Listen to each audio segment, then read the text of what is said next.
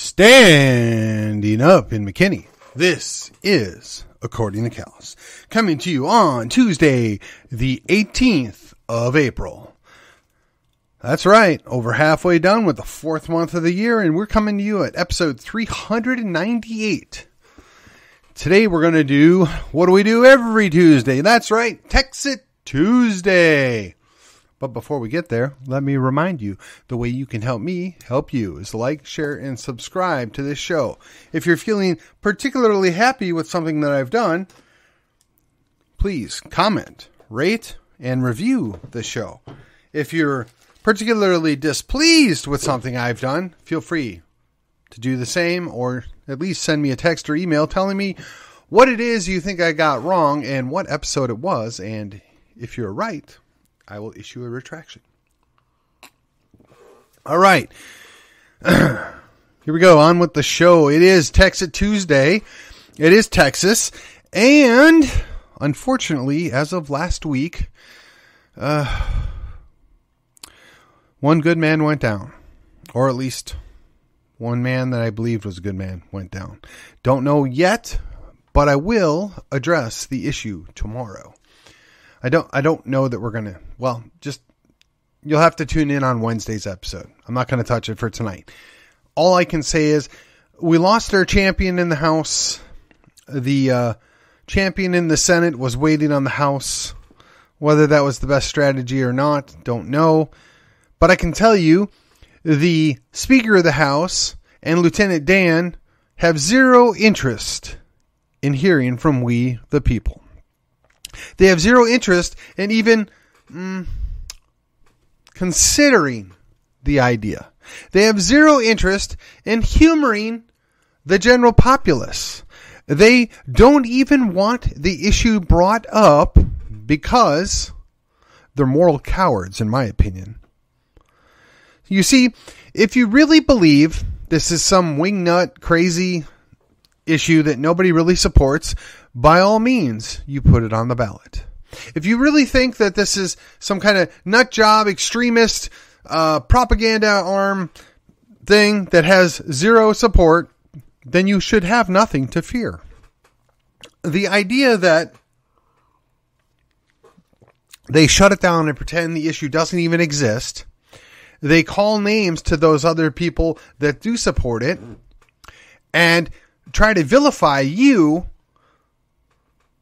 dear listeners, as being traitors, seditionists, and oath breakers, is extremely humorous, considering a good many of them are in fact signing off to traitorous ideas, traitorous laws, if you want to go that route. At the very least, they have seditious behavior and attitude, right? When you let people stream across the border and you do not a darn thing about it, I'm sorry, that's treasonous behavior. Now, whether or not you're actually guilty of treason, whether I'm calling you yourself a treasonous person, no. But I'm saying that behavior is treasonous. It's certainly seditious. You're allowing for the very foundation of our country, our republic, to be undermined by people who have zero interest in signing on to become part of the Republic of Texas or even these United States. And the sad thing is, these people actually believe they're doing the right thing. They actually think this is a good thing. Now, I don't know if it's because they're globalists. I don't know if it's because they're stupid. I don't know if it's because they've just been sold out. I don't know if it's just because they have some misguided notion of what it means to be a nationalist or a unionist. But they really don't care, in my opinion, about what we, the people, want. About what we, the state of Texas, want. What we, the Texians and the Tejanos, would like to see and hear. We want a secure border. We want a secure state. We want independent liberties protected. We want the Bill of Rights recognized and supported. It's pretty simple. But being that the people in D.C. are working against everything that stands for, it's only logical that we would want to separate. Now, even though and maybe it's a little early, but let's just say it is extremely likely at this point that we're going to get shut out. We're not going to get a hearing. We're not going to even be humored by any committees. Now, whether that's our own fault or whether it's just the people that are working against us are that powerful, don't know. But I'm here to tell you, all is not lost. The idea of national divorce is gaining steam. The idea of a peaceful separation is gaining steam. The idea that it's untenable to continue the way it is not going to go away. The idea that we, the people in the state of Texas, would like to be a Republic of Texas is only going to continue to grow. And as they continue to ignore their duties and protect the border, as they ignore the war that's already going on with the narco-terrorists, and quite frankly, our federal government is content to start wars with both Russia and China at the same time. Mind you, they've not gone fully hot yet. But where do you think all of this distraction is coming from? It's our own bad behavior. It's come back to bite us. The chickens, if you will, are coming home to roost. Dr. Ron Paul might have referred to it as blowback, but that might be a step too far. The idea that we can have a global empire and not be checked forever was foolish from the onset. The idea that we had the power, the authority, and quite frankly, the noble goodness within us to dictate terms to the rest of the world has proven to be false. We cannot recover or redeem what once was. That is lost forever.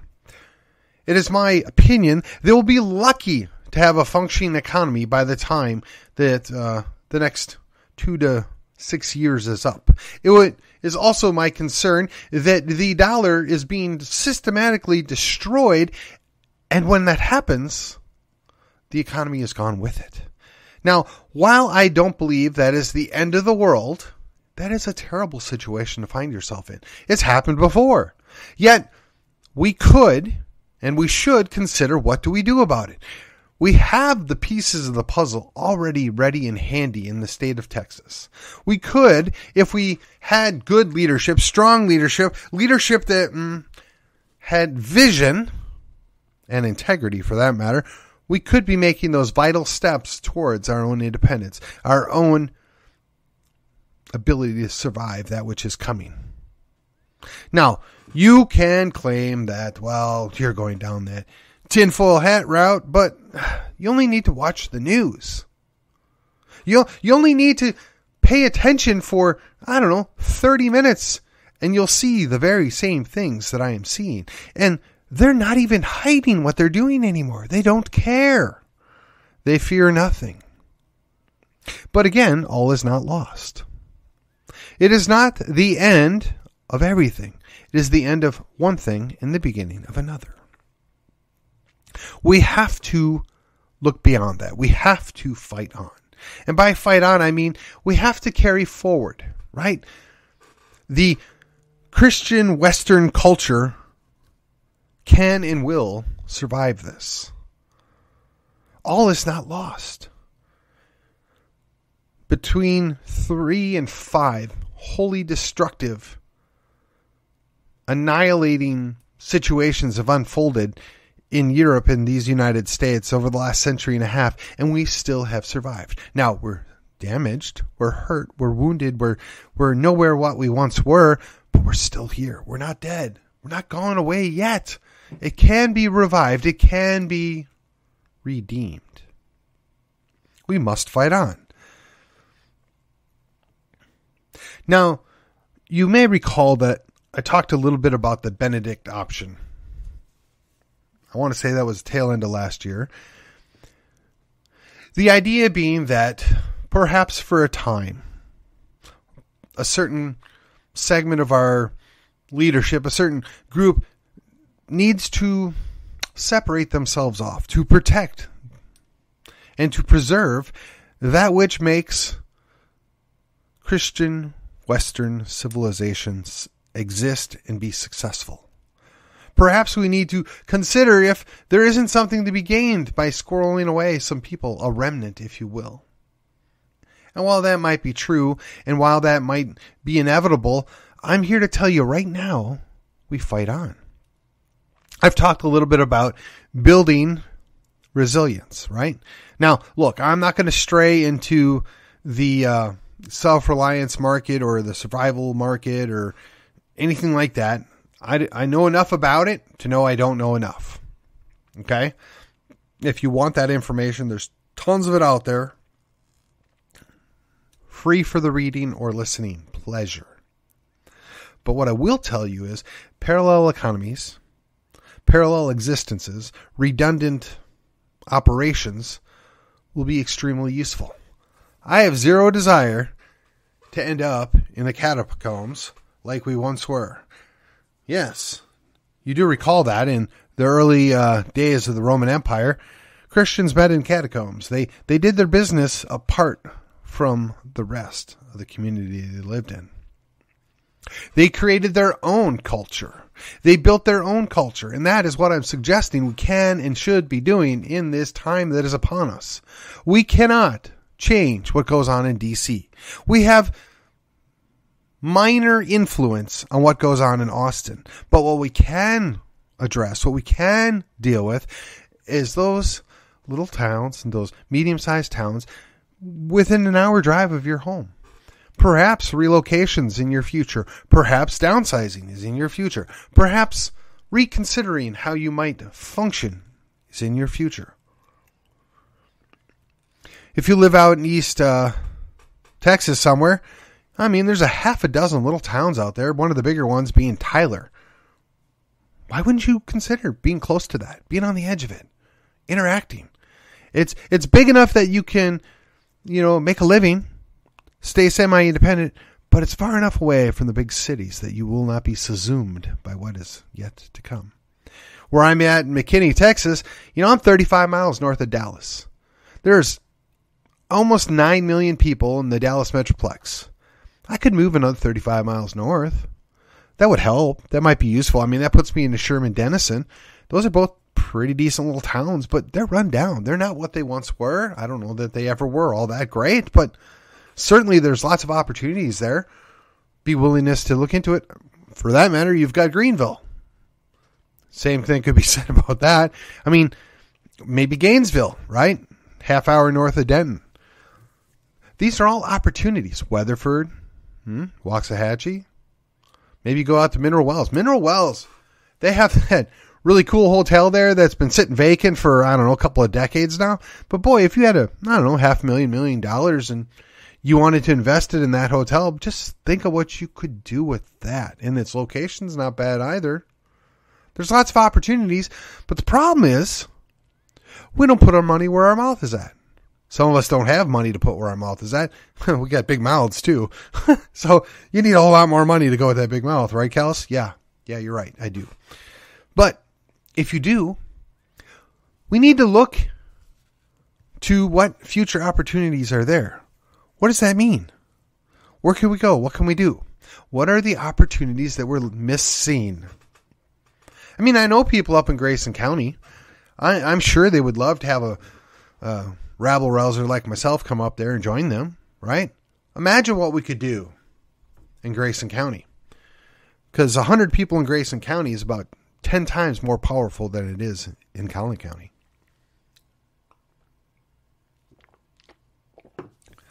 Don't believe me? Oh, just pay attention. See, I talked about this yesterday, right? We've got municipal elections coming up. And the school board in the city of McKinney, or McKinney ISD, is nervous enough that they're actually out block walking. And the mayor's tripled down on his support for people that like to protect obscene material being provided to minor children. Now, I don't know about you, but I would call that a case of misplaced priorities. That coupled with the fact that he wants to take $200 million worth of bond money out to finance a public-owned airport for passenger service that won't see a profit in probably 40 years This is why we need to create parallel economies. This is why we need to get our own base of operations. This is why we need to fight back in such a way that we have a chance of winning. Everything in the world today is arrayed against us. But that doesn't mean it's over. The world was conquered starting with 12 men. It could happen again. What's it going to take? What sacrifices are going to be in order? What are you going to be willing to give up or do in order to see that? What are you going to be willing to do or give up in order to protect and build for your family, for your posterity? I mean, the founding fathers were at this very place 260 years ago now, right? They were considering what would be best. How can we best do this? Now, they got a lot of stuff right, but clearly they didn't get everything right. If the Constitution was working the way it was designed, we wouldn't have the problems we have today.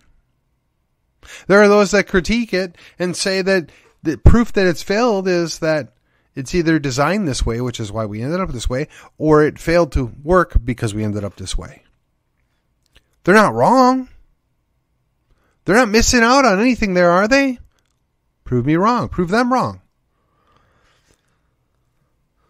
But let me ask you, are you familiar with the tactics that were used to retake the Pacific?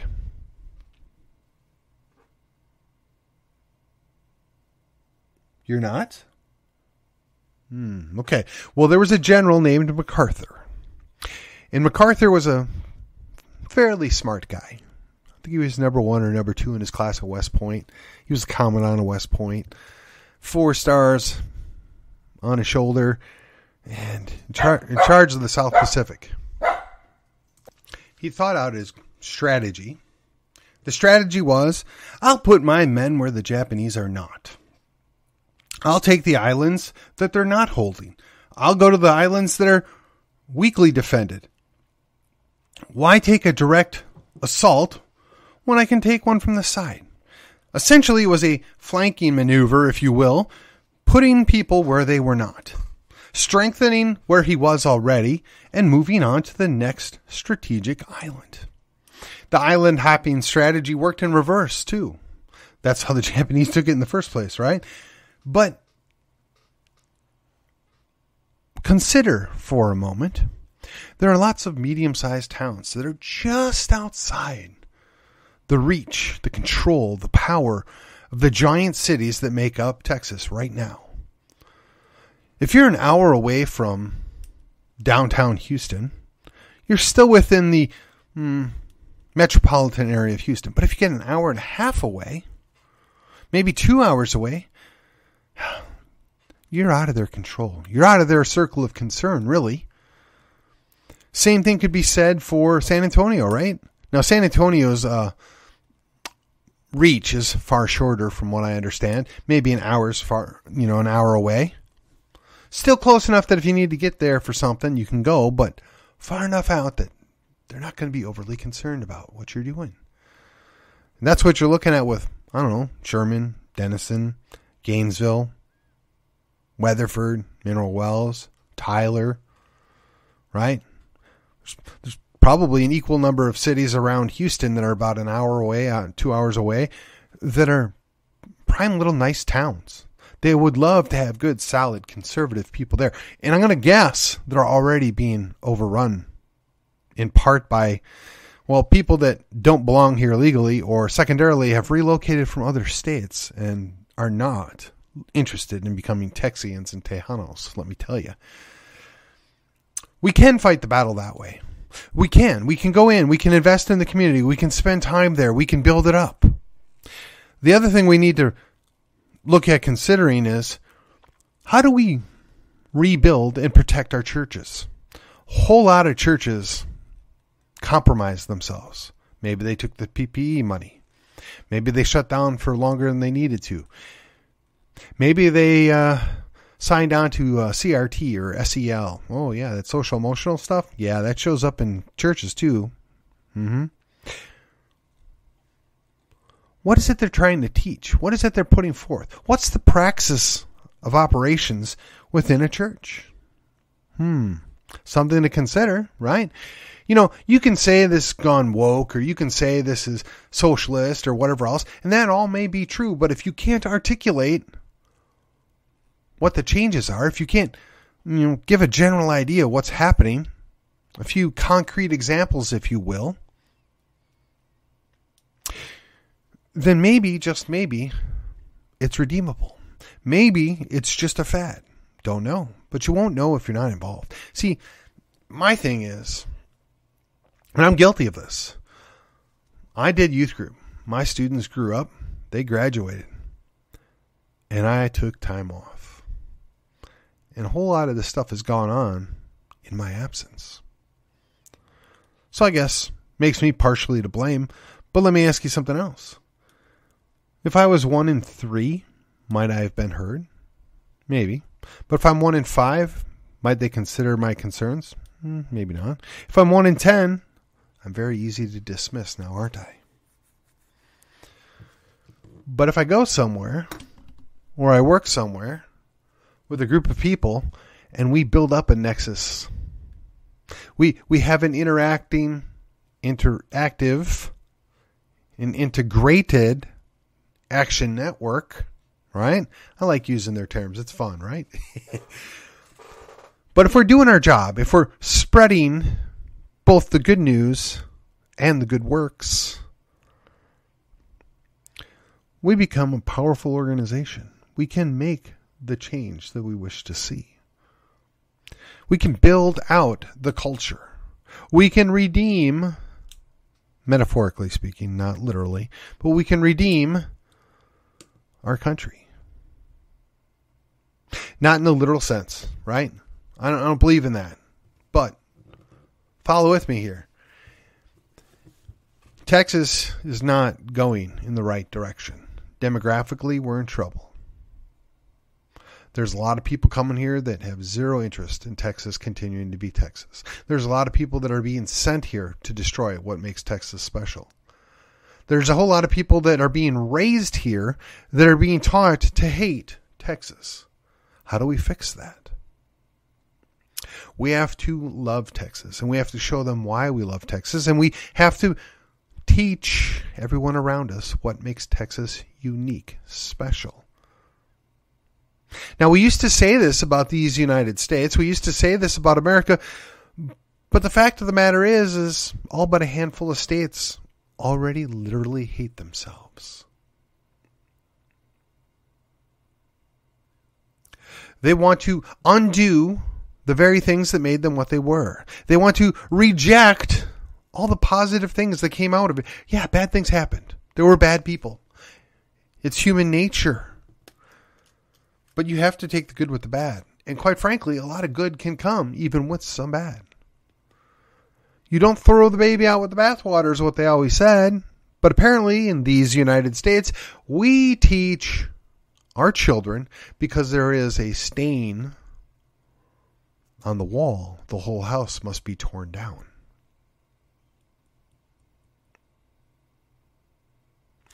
I, for one, don't agree with that. I don't think that's a good way to live. I don't subscribe to the notion that all is lost. I don't think you should either. So on this Texit Tuesday, right, as we're talking about Texas and how can we meet our goals? How can we build Texas up to the point where it itself, we, the people, believe that we can and should be an independent republic once again? That means we have to accept that we took it on the nose this session, more than likely. We have to accept that all is not lost. There is a way forward. We have to work to fight on. We have to work to rebuild and expand our culture. And that may mean some of us, even yours truly, might have to make some sacrificial decisions on how to best fight back. How to best expand the message. To expand and forward the mission. I don't know what that looks like. I thought I had ideas of what I wanted to do for the next 2 to 4 years. But the last 2 months has really taught me that I really don't know. I got to say, every time Austin gets up in session, I am always surprised at how quickly the convictions get compromised. How quickly they dismiss the very things that we sent them there to do. And then most of us have to agree, it wasn't as bad as we thought, but it wasn't as good as it could have been. I guess we'll have to vote those same guys back in so we can get something else out of them this time. I'm here to tell you, that's a very defeatist attitude. I just wonder, how many of you are aware of Robert West? How many of you know what his 5-star plan is all about? How many of you are willing to make the sacrifice of your time to get involved and, quite frankly, to work to remove some of the dead weight that we keep sending back to Austin? And if we're really feeling bold, maybe get rid of some of that dead weight that we elect every 4 years in Austin. Lieutenant Dan. They tell us what they want us to hear. Then they do whatever it is they're going to do behind our backs and think we don't notice, think we don't see it, and think, quite frankly, that we won't care. Well, I'm here to tell you.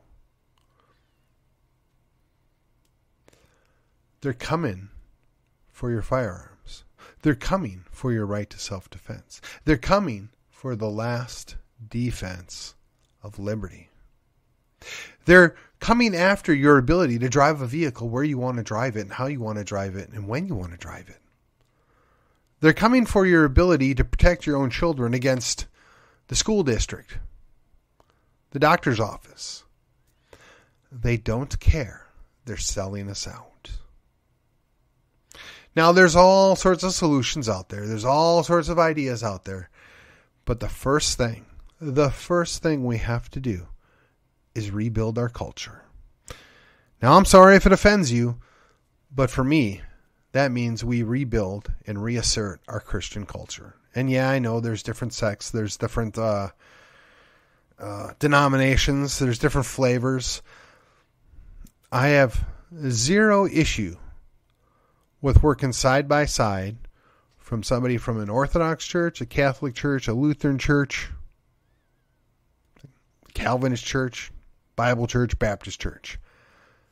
As long as we keep our eyes on the mission and who we're working for, I think we'll be just fine. But I ask you, are you willing to consider that that's what it's going to take?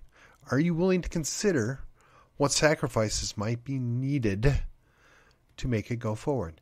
Because there can be no Texit without Texians. There can be no Texit without good Tejanos. But you can't have good Texians and good Tejanos without culture. And in my mind, that means Christian Western civilization culture. And you can call me a hater or whatever you want, but the fact of the matter is that's what built Texas in the first place. And that's what's going to pull us back out from the ash heap of history. And with that, I hope you're not feeling down, because I'm not. I'm considering, what does that mean? How do I do this? Where do we go next? That's exactly what I want you to be thinking about on this Texit Tuesday. Texit is within our grasp. We just have to do the next things to get there. And I will see you on the other side.